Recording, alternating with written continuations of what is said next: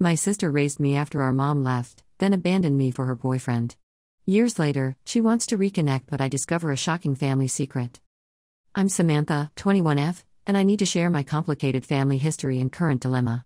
My older sister, Kimberly, 29F, basically raised me from when I was 5 years old.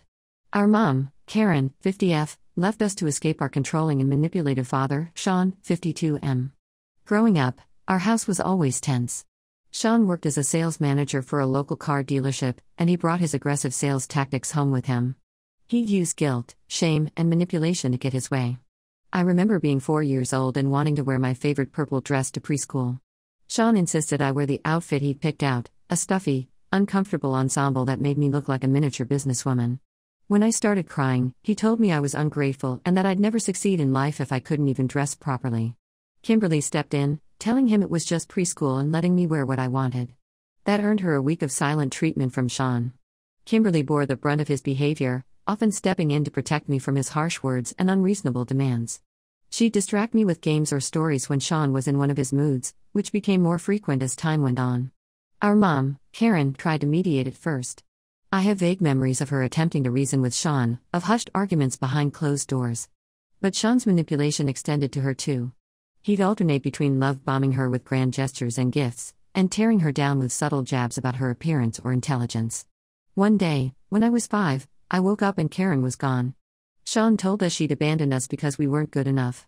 It wasn't until years later that we learned the truth. She'd been planning her escape for months, squirreling away money and making arrangements.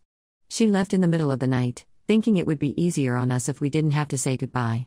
In reality, it left us with years of abandonment issues and unanswered questions. After Karen left, Sean's drinking problem, which had always simmered beneath the surface, boiled over. He'd come home from work and immediately crack open a beer. One beer turned into a six-pack, then hard liquor. His moods became even more unpredictable. Some nights he'd be maudlin, crying about Karen leaving. Other nights he'd rage, blaming us for driving her away. Kimberly, only 13 at the time, stepped up in ways no child should have to. She learned to cook simple meals, did laundry, and made sure I got to school on time. She'd help me with homework, read me bedtime stories, and try to shield me from the worst of Sean's behavior. When I was 8, Sean's drinking spiraled out of control. He lost his job at the dealership after showing up drunk one too many times. He started staying out late, coming home reeking of alcohol and cigarettes. One night, he didn't come home at all. We later found out he'd been arrested for drunk driving and resisting arrest. Child services got involved, and Kimberly, who was 16 at the time, fought tooth and nail to keep us together. She convinced our aunt, Sarah, 45F, to take us in temporarily. Sarah was kind but struggled with her own issues. She was a recovering addict herself and worked long hours as a nurse. So even in Sarah's house, Kimberly continued to be my primary caregiver. I remember the day Kimberly won custody of me. She was 18, barely an adult herself. We moved into a tiny studio apartment in a not-so-great part of town. It was all we could afford on Kimberly's meager salary from her multiple part-time jobs. But that little apartment became our sanctuary. Kimberly painted the walls a cheerful yellow, hung fairy lights, and created a cozy reading nook for me in one corner. She'd work long hours, but always made time to help me with homework or just talk about my day. Life wasn't easy, but we were happy. Kimberly made sure I stayed in school, helped me with homework, and tried to give me as normal a childhood as possible. We'd have movie nights, go to the park on weekends, and she even saved up to take me to a local amusement park for my 13th birthday. I remember that day so clearly. Kimberly had dark circles under her eyes from working extra shifts to afford the tickets, but she smiled the whole day, laughing with me as we rode roller coasters and ate too much cotton candy. However, things took a turn when Kimberly met her boyfriend, Ryan, 30M, when I was 14. At first, he seemed nice enough. He'd bring us takeout, help Kimberly with some bills, and even took us both to a baseball game once. But as he spent more time at our apartment, I noticed changes in Kimberly. She started drinking more, often coming home late or not at all. There were nights when I'd be left alone, scared and hungry. I remember one particularly bad night. I was 15, and Kimberly had promised to help me prepare for a big history presentation. But she never came home. I stayed up all night, alternating between working on my project and worrying about her.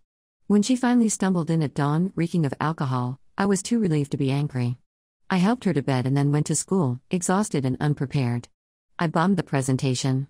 One day, I overheard a heated argument between Kimberly and Ryan. He was pressuring her to kick me out, saying I was holding her back from living her life. "You're not her mother," he yelled. "You've done your part. It's time to live for yourself." To my shock and heartbreak, Kimberly didn't defend me. She just cried and begged him to give her more time. A week later, Kimberly sat me down and told me I'd be going to live with our Aunt Sarah again. She said it was temporary, just until she figured some things out. I was devastated and felt utterly betrayed. The sister who had always protected me, who had fought so hard to keep us together, was now choosing her boyfriend over me. Living with Sarah wasn't terrible, but I missed my sister desperately. Sarah tried her best, but she worked long hours and was often too tired to do much more than ensure I was fed and had clean clothes. Months went by with only sporadic texts and calls from Kimberly.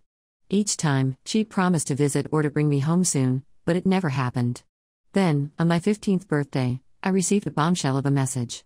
Kimberly told me she'd been in contact with our mom, Karen, for years. Apparently, Karen had been sending money to help support us, and now she wanted to reconnect. The betrayal I felt was indescribable. All those years of feeling abandoned, of wondering why our mom had left us, and Kimberly had known where she was. I felt like my whole world had been built on lies. In a fit of anger, I blocked both Kimberly and Karen's numbers. For the next 3 years, I focused on school and building a life for myself. I got a part-time job at a local bookstore, joined the debate club, and tried to move past the hurt. Sarah, despite her flaws, was supportive and gave me the space I needed to heal. She never pushed me to reconnect with Kimberly or Karen, but always left the door open if I wanted to. I threw myself into my studies, determined to win a scholarship to college. Late nights of studying, weekends spent on extra credit projects, and summers filled with advanced courses paid off. I graduated high school as valedictorian and won a full ride to a good state university. Now, at 21, I'm in my 3rd year of college, majoring in psychology with a minor in social work. I've made good friends, joined a support group for people from dysfunctional families, and even started dating a kind, understanding guy named Alex, 22M. Last week, I ran into Kimberly at a local coffee shop. It was awkward and tense. She looked different, older, tired, but somehow more put together than I remembered. She asked if we could talk. She said she's no longer with Ryan, has been sober for 2 years, and wants to rebuild our relationship. Part of me misses my sister terribly and wants to give her another chance. I remember the Kimberly who raised me, who sacrificed so much to keep us together. But another part of me is still angry and hurt by her choices. The abandonment, the lies about our mom, choosing Ryan over me, it's a lot to forgive. I don't know if I can trust her again or if I even want to try. What if I let her back in and she hurts me again? But what if this is our chance to heal and have the relationship we used to have? I'm torn between my lingering love for my sister and the need to protect myself from further hurt. Am I wrong for being hesitant to let Kimberly back into my life? Should I hear her out, or continue to keep my distance? Update 1, it's been a month since my original post, and a lot has happened. I want to thank everyone for their advice and support.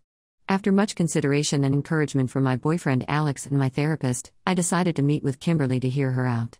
We met at a neutral location, a quiet park near my college campus. As I waited on a bench by the duck pond, I felt a mix of anxiety and anticipation. When Kimberly approached, I barely recognized her. She looked healthier, more put together than I remembered. Her hair was neatly styled, and she wore a simple but professional outfit, a far cry from the disheveled, party girl look I remembered from our last encounters. As soon as she saw me, her eyes welled up with tears, but she respected my wishes to keep some physical distance between us. We sat on opposite ends of the bench, the space between us a physical representation of the emotional chasm we needed to bridge. Kimberly started by apologizing profusely for her past actions. Her voice shook as she spoke, and I could see the genuine remorse in her eyes. She admitted that getting involved with Ryan was the biggest mistake of her life. She explained how he had slowly isolated her from friends and family, encouraged her drinking, and manipulated her into prioritizing him over everything else, including me. She told me about the night she decided to send me to live with Aunt Sarah. Ryan had come home drunk and angry, ranting about how I was ruining their lives. He'd thrown a bottle against the wall, shattering glass everywhere. Kimberly said she realized then that our home wasn't safe for me anymore, but instead of leaving Ryan, she convinced herself that sending me away was the best solution. After I left, things with Ryan got worse. He became physically abusive, and Kimberly fell deeper into alcoholism. She lost her job, then their apartment. For a while, they lived out of Ryan's car, bouncing between friends' couches and cheap motels. It wasn't until she ended up in the hospital after a particularly bad fight that she finally found the strength to leave him. A kind nurse helped her check into a rehab facility, where she spent 3 months getting sober and starting to deal with her trauma. Since then, Kimberly has been rebuilding her life piece by piece. She's been working as a paralegal for the past year and is slowly saving up to go back to school. She's also been attending AA meetings regularly and seeing a therapist to work through her issues. Then came the part I was most anxious to hear about: our mom. Kimberly broke down as she told me the full story. Apparently, Karen had been trying to escape our father for years before she finally left. She was scared that if she took us with her, Sean would hunt her down. So she left us behind, thinking we'd be safer with him than on the run. Karen had reached out to Kimberly when she turned 18, offering financial support. Kimberly said she was angry at first but eventually accepted the help to provide for me. She kept it a secret because she was afraid I'd want to leave her for our mom, whom she still didn't fully trust. Kimberly also shared some of Karen's story. After leaving us, Karen had moved across the country, changed her name, and slowly built a new life for herself. She'd gone back to school, become a teacher, and even remarried. But she never stopped thinking about us and trying to find a way to make amends. Hearing all this was overwhelming. I had to take a few days to process everything. Part of me understands the impossible situations both Kimberly and Karen were in, but another part still feels betrayed. The rational side of me knows that trauma and abuse can make people make desperate choices, but the emotional side still hurts from the abandonment and lies. After a week of reflection and a long session with my therapist, I decided to take small steps towards rebuilding our relationship. Kimberly and I have agreed to meet once a week for coffee. We're also going to start attending family counseling together. I've made it clear that I'm not ready to fully trust her yet, but I'm willing to try. As for our mom, I'm still not ready to connect with her. The wound of her leaving is still too raw, despite the years that have passed. Kimberly understands and has promised not to pressure me about it. She's agreed to keep her relationship with Karen separate from ours for now. This is just the beginning of a long journey, and I'm still cautious. There are moments when I look at Kimberly and see the sister who raised me, who protected me from our father's rage and made sure I always had enough to eat, even if it meant she went hungry. But there are also moments when I remember the betrayal and abandonment, and I have to fight the urge to run away and protect myself. But for the first time in years, I feel a glimmer of hope that I might have my sister back in my life. It won't be easy, and it won't be quick, but I'm willing to try. I'll keep you updated as things progress. Thank you all again for your support and advice. It really helped me find the courage to take this first step. Update 2. It's been 3 months since my last update, and I wanted to share some significant developments in my family situation. Kimberly and I have been consistently meeting weekly for coffee and attending family counseling. It's been a roller coaster of emotions, but we're slowly making progress. There have been tears, arguments, and moments of connection. Our therapist has been helping us navigate our complex feelings and establish healthy boundaries. In one particularly intense session, we delved into the night Kimberly sent me to live with Aunt Sarah. I finally told her how betrayed and abandoned I felt, how it brought back all the pain of our mother leaving. Kimberly broke down, admitting that she's never forgiven herself for that decision. We both cried, but it felt like a weight had been lifted. Being able to express those feelings and have them acknowledged was cathartic. We've also had lighter moments. Last week, we went to our old favorite ice cream shop. As we sat there, laughing over ridiculous sundaes like we used to, I caught a glimpse of the sister I remembered. It wasn't all bad memories between us, and it's been nice to reconnect with some of the good ones too.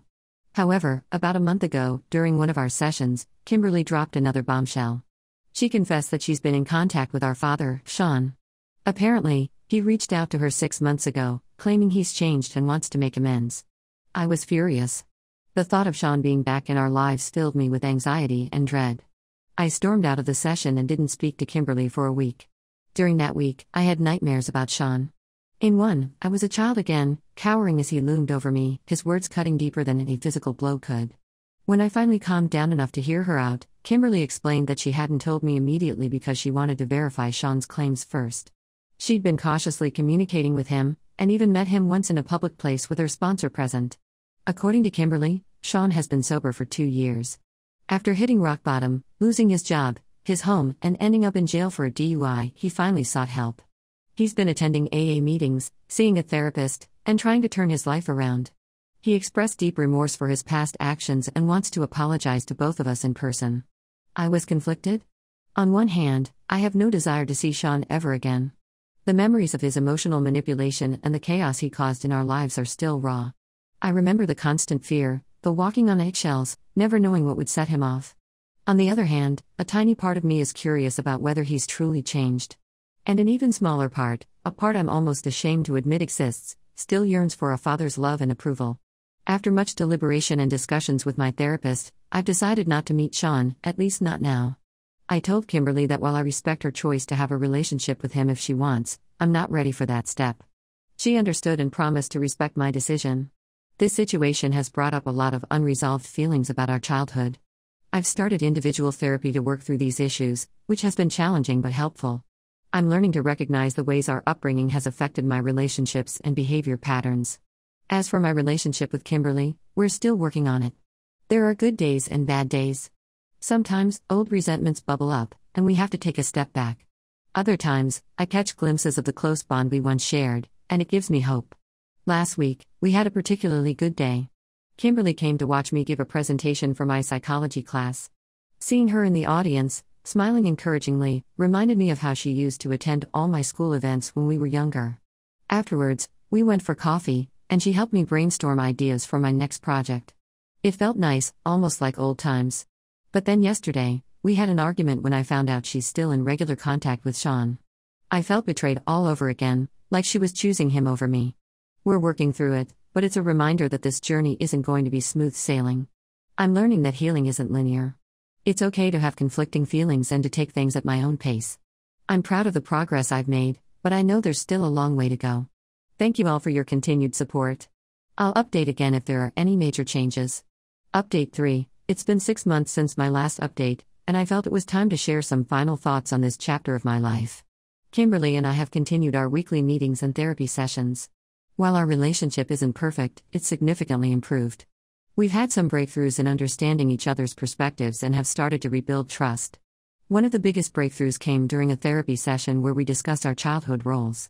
I realized that I had always seen Kimberly as a parental figure, which made her abandonment feel even more painful. Kimberly, on the other hand, expressed feeling overwhelmed by the responsibility thrust upon her at such a young age. This conversation helped us both see each other more clearly as sisters, rather than as a pseudo-parent and child. About 2 months ago, I finally agreed to meet our mom, Karen. We met at a small cafe, neutral ground for both of us. Karen looked older than I expected, with streaks of gray in her hair and lines around her eyes that spoke of years of worry and regret. It was a tense and emotional encounter. Karen tried to explain her reasons for leaving, but I found it hard to accept her justifications. However, seeing her obvious remorse and hearing about the abusive relationship she endured with Sean gave me a new perspective on our family history. Karen shared more details about her life after leaving us. She'd spent years in therapy, working through her trauma and guilt.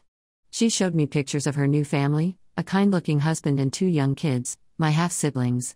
It was strange to think I had siblings out there I'd never known about. I've decided to maintain limited contact with Karen for now. We text occasionally, and I've agreed to meet her once a month. It's a slow process, but I'm giving her a chance to be part of my life again. Last week, she came to one of my debate competitions. Seeing her in the audience, next to Kimberly, stirred up complicated emotions, but it also felt oddly right. As for Sean, I'm still firm in my decision not to see him. Kimberly respects this and doesn't push the issue.